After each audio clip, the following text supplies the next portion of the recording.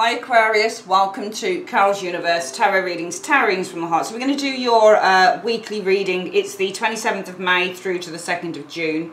You already have your, you've already got your monthly reading as well up, June 2019 month ahead, so you can go and check that out if you fancy it.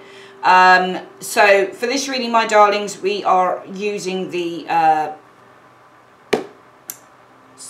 let me think. Everyday Witches Tarot. I've decided now. I used this one for the other readings for the week ahead energy, but I'm going to use this one. I prefer to use this one. So for the week ahead energy, what you need to focus on, we're using the Witches Everyday Witches Tarot by Deborah Blake, and we are going to then fill in the body of the reading with the Everyday Enchantment Tarot, Poppy Paley, my favourite deck, Spellcasters Tarot by Melanie Marquis, to see what other stuff you might need to focus on for the week, and Divine Guidance through the lovely Coal Greys, Keepers of the Light cards. Okay, I'm not on screen this week because I'm on screen for the monthly. So usually if I have a week where I'm having to do the monthly and the weeklies, I'll be on the monthlies or I'll be on the weeklies, but I won't be on both. Okay, this week, this month, it's going to be where we're doing the week ahead, the last week ahead of the month.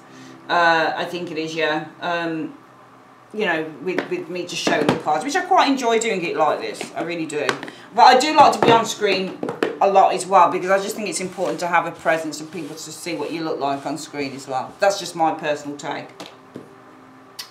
Right, so what is it that you need to focus on this week, Aquarius? Universe Group, what is it, Aquarius, that needs to focus on this week? What does Aquarius need to be focusing on? It's gone out of sync, there you go. What is it that Aquarius needs to be focusing on between the 27th of May into the 2nd of June? Show me. Okay, that came out. Right, you need to focus on the Hierophant. That showed up actually for the last sign, and I was using the sign before last that I did. I can't remember which one it was. I think it was Gemini that this showed up for, but I was using the Spellcasters Tarot to get the energy, the weekly energy. So it was a different version of this card. So on this card, it's a lot, you know, and this is why I say that when you get tarot cards, read the energies, not just in terms of, I would never advocate anybody, I mean, there's some people ask questions, well, if I get different decks, so I read all the decks the same. Well, no, hell no.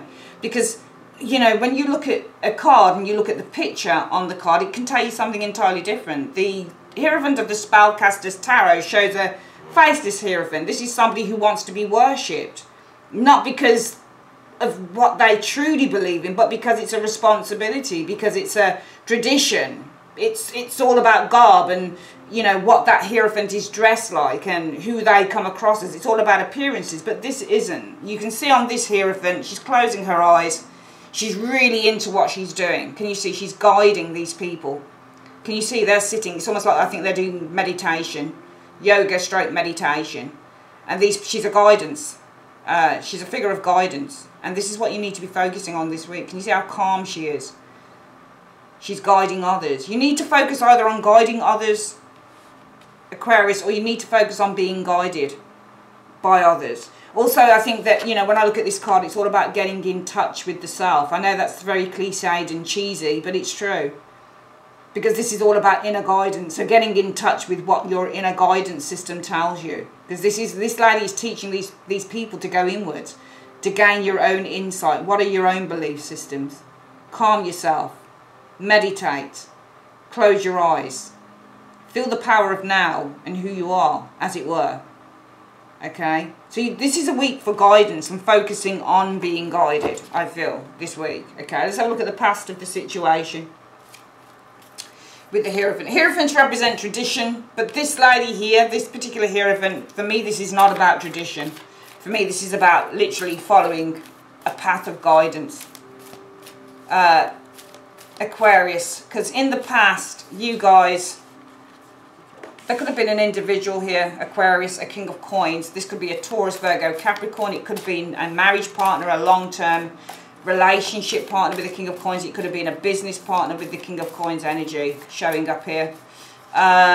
Three of Cups. So some of you guys are friendship, a partnership. You're involved in a partnership, friendship with the King of Coins. Male or female, kings and queens can be male or female. It doesn't matter, you know, it's just, it can be either sex really, whether it's a king or a queen. Involved with an earth sign potentially. Three of Cups energy, partnership, King of Coins. Or King of Coins could have been a third party.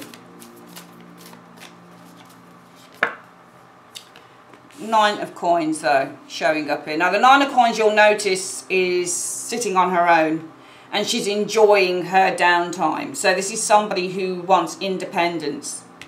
And I do feel that some of you guys in the past, Aquarius, wanted your independence from a relationship, a partnership with this individual, showing up here. Because if you look at the Nine of Coins here, she's sitting at her desk, she's eating fruit, she's reading a book, and it's like, oh, she's saying, oh, this is bliss. I don't have to be around these people here having a chat. I can just stay out of this, you know. This person doesn't want to be in this group. Okay. Some of you guys, it might be that your friends have been talking, you and your friends talking about a King of Coins, a guy, and you're like, you know what, actually, I don't want any part of this, I just want to be on my own. So it's either maybe a friendship with an individual showing up here and you're kind of like, well, I'm staying out of this, I want my independence from this. Maybe this person is involved in a third party situation with you and you're like, I don't want any part of this with the Nine of Coins, I just want my own space now. Or this could be maybe literally kind of being in a group of friends and you're talking about an individual here, but you're like, you know what, actually I just want my own space. Some of you guys, you might have been speaking with your friends about the perfect type of partner that you want, because the King of Coins is like, for a lot of women, especially, he's the perfect dude. He's successful, he's good looking, usually quite tall, doesn't have to be tall obviously, but very handsome is the King of Coins, and he's got it all going on. He's very affluent, he's got a lot of money, and this looks like a conversation as well about a dude here. It's like, you know, these are like, oh man, did you see him the other night? Can you see her face? She's like, oh really? She's like, really? And she's like, yeah, did you see him? Did you see him? Did you see what he had on? Did you know this dude's so good? Oh my God, do you know how much money he's got? Do you? And she's saying to her, do you know how much money this guy's got? Oh my God. And he's single and he's fucking available. And you're like, oh my God. But you're like, you know what, I'm really not into this. You're like, I really can't. You're either a part of that group or you know people like this that are talking about this type of an individual. I don't think this individual's in your life though for some reason. I get the impression that this is somebody who's very available and very much on the market. This could be work colleagues talking about an individual such as this, the boss, the good looking boss, but you're like, you know what, actually, I'm not too fussed about this, I just want my own space. What is your thought pattern going forward though, Aquarius, into the week concerning this situation? What is your thought pattern going forward into the week concerning this? Well, the Two of Coins, I think that you're wavering mentally with the Two of Coins energy, because the Two of Coins means to be wavering. I think that kind of like this looks, and it's a change card, this represents change. So I think there's a change of mind here for some of you guys with that Two of Coins energy showing up here. Yeah, death, transformation. There's a change of mind and there's a massive kind of mentally transformation, death energy. But also, you might not want this anymore because this is death. There's a transformation and a death coming in. So there's a change and death. Mentally, you've got this change of mind with the Two of Coins and there's an ending. It's about an ending here. Death energy showing up here. Fool. Okay, I feel that, can you see how the Fool is going into death? You're ready for a transformation, all right? You're ready for a transformation, all right? Because this is endings and new beginnings, all right? So you guys are ready for this new beginning. You're ready for a transformation. Some of you guys, I mean, you've heard people talking about this really good-looking dude. Some of you guys have, yeah? Or a really good, it doesn't have to be, it could be somebody that you know within the workplace, really good-looking, looks like, you know, would be the perfect partner. And these girls are like, over this individual. Or you've got people around you that talk about, oh, I'd love this type of guy. Oh my God, really? Yeah, I knew a guy like this, but I'd love this type of guy. He's got everything. And you're like, no thanks. But then into the week, you're generally kind of like, you know what, actually, Two of Coins, I'm starting to change my mind on this, you know. I would like a transformation. I'm ready with the Fool energy to transform now. I'm ready for things to change. I'm ready to end being single, because the Nine of Coins is all about being independent. Even if you've got boyfriends or girlfriends, you're not really in a relationship with them. And you guys are kind of like, well, I'm ready now. Mentally, I'm ready for the opportunity for change. I'm ready to go and seek change. Can you see how he's walking into this? I'm ready for change now. And you guys are. You're changing your mind. Death and that Nine of Coins. You're ready for the change. You're ready to not be single anymore. What's the universe telling you to do? Universe Spirit, what is the advice for Aquarius concerning this situation? What advice do you have for them? The Queen of Cups shot out there. So I feel with the Queen of Cups, the advice really is just to open yourself up emotionally to others, because this lady doesn't open herself up emotionally. She's always on her own, practically. She likes her own space. But really, the universe is saying, well, if you don't want to be on your own, now it's time to kind of start talking to people and kind of being more kind of receptive, which the Queen of Cups energy is. There you go, that Hierophant again, but in this one, oh my God. You need to open yourself up with this Queen of Cups emotionally. Guidance is the Hierophant energy. So this is all about learning. It's funny, that's cards to show. We'll put this one here. So you had Hierophant as your advice for the week, and the Hierophant shows up here as well. The King of Cups. So this is a commitment with the King of Cups. You need to open yourself up romantically, emotionally, to the idea of having a commitment. Because the Hierophant is about a union. It's not just about education, it's about a union between two people. And the King of Cups, this is marriage. King of Cups, union with the King of Cups. And King of Cups is the perfect guy. You know? The King of Coins is great. But a lot of the time women will look, especially if it's a woman, you'll look at a King of Coins because of what he's got. Again, this is one of those, what I call appearance cards. It's the King of Coins. He's a nice dude, don't get me wrong. He's the type that, you know, a lot of people say this is the perfect dude in the tarot for a relationship. He's committed, he's wanting something long-term, all the rest of it. But I actually feel that, yeah, whilst I do like that card, I think King of Cups is your best bet, because this guy's going to love you unconditionally. So you need to open, your advice is open yourself up emotionally to having a connection, a union with somebody who will love you unconditionally. Alright, because there's a reason why we have two different kings. The King of Cups is great. King of Coins is great, but he's a material guy. He's a money guy. He's a business guy. So sometimes when you get the King of Coins, and it doesn't matter whether it's upright or reversed, sometimes when you get that guy, it's really about someone who appears to have everything. He's got the car, he's got the clothes, he's got the money, he's got everything. And this is what drives the girls mad. Because a lot of people say, and as we know, sometimes women don't want a nice guy. They want a rich guy, you know. They want a guy who's got status, which the King of Coins has, and money, and business, and he's well respected, and all the rest of it. And of course, if you want to get involved with someone, you want them to be respected. But this guy is respected for what he has. He's respected for his business acumen. And this drives these workers. These are probably your co-workers, and it drives them mad. They're like, really? Oh my God. Oh, he's so gorgeous. Oh my God. He's so lovely. He's got everything. And you're like, yes, yeah, okay, so what, yeah. I'm kind of cool on my own. I don't give a shit about this. This is how Aquarius is. But then during the week, you've kind of got this change of mind going on. You're like, you know what, actually, I am ready for a change. I am ready for something new. I'm completely, and you are, because it's major cards. So you've made this life-affirming decision that you really are ready for something new. Well, the universe is saying, well, if you are, then our advice is open yourself up with the Queen of Cups energy. Well, what are you opening yourself up to emotionally? Well, Hierophant. There's two. I'm going to read this two ways. You need to open yourself up emotionally to being able to a union, having a very deep union. But it's the king that kind of says something to me, with a King of Cups. It's not a King of Coins, it's a King of Cups. With somebody who's going to love you unconditionally.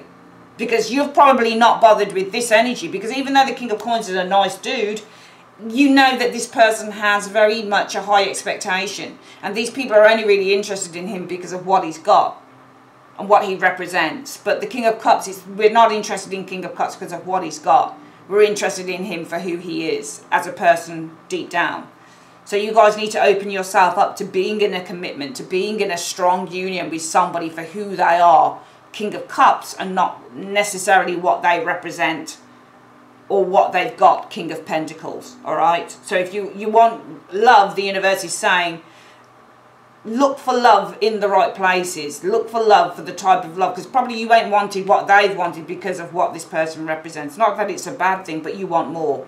So really the week is all about tapping into what is your belief system, what is your higher self telling you, because she's trying to get these people to a state of knowing who they are on a very much a higher plane. So you need to tap into who you are and what you want on a higher plane.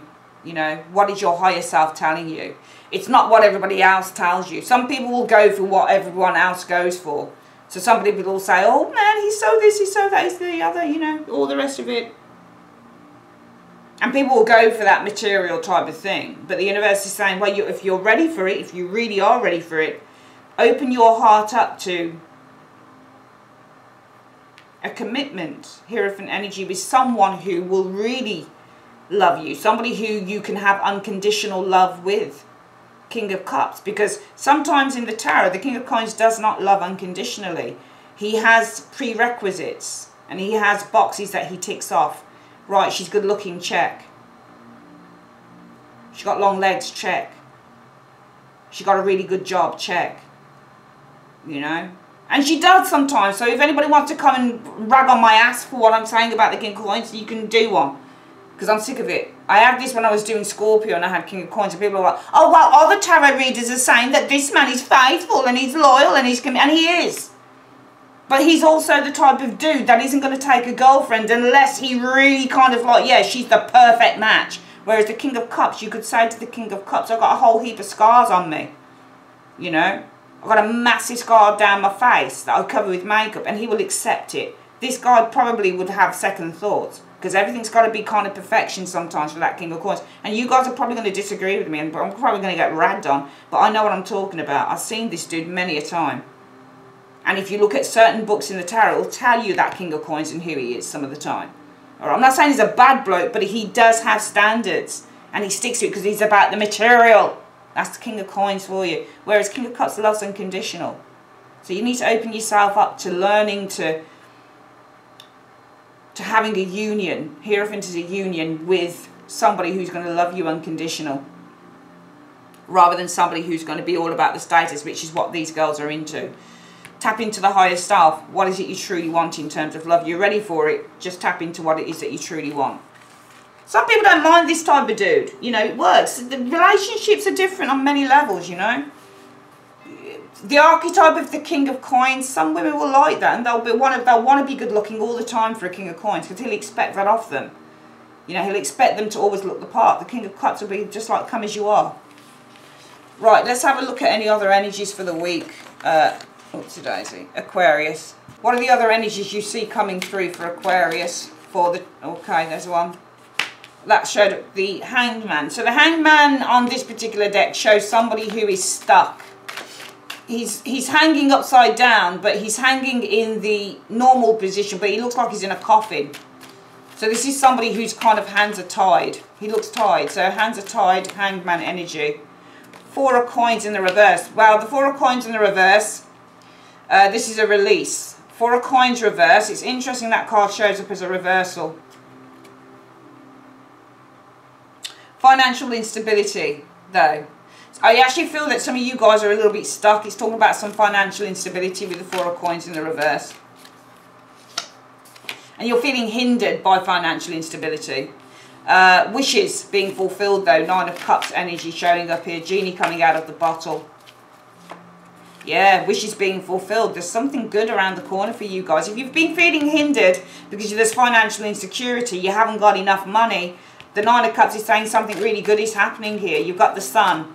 It looks really positive. Positive new beginnings and changes. The Five of Cups energy showing here. Throwing away the last of what... It's interesting why we've got this Five of... So overcoming, healing of this. Healing the Five of Cups.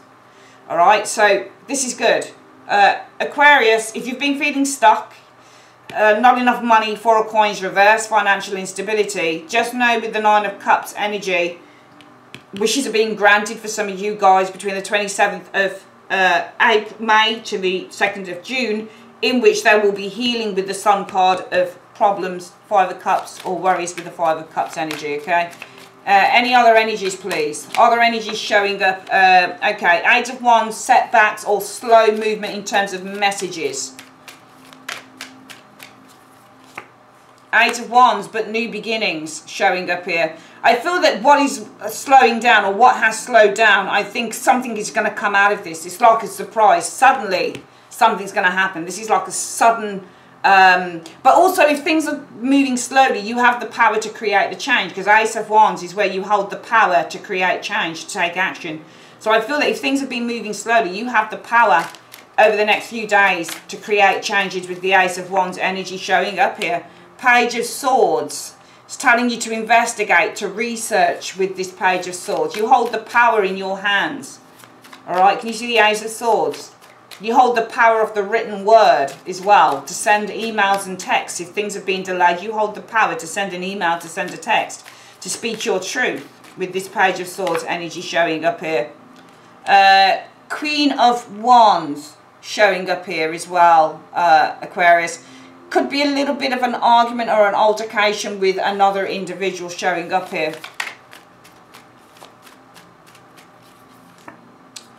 Should resolve the situation. Ten of Cups, things being resolved nicely.